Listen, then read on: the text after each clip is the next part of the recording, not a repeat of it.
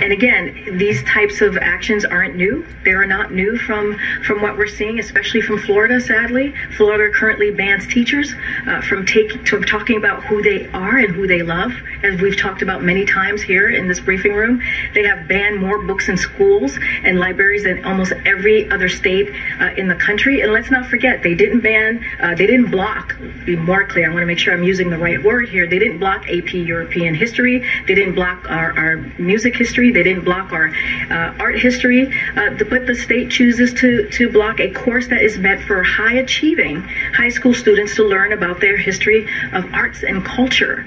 And it is incomprehensible again. And I will just leave it there to make your own determination of why this occurred and why this happened. Again, it is not our place to direct or to be involved in any local school curriculum, but this is concerning.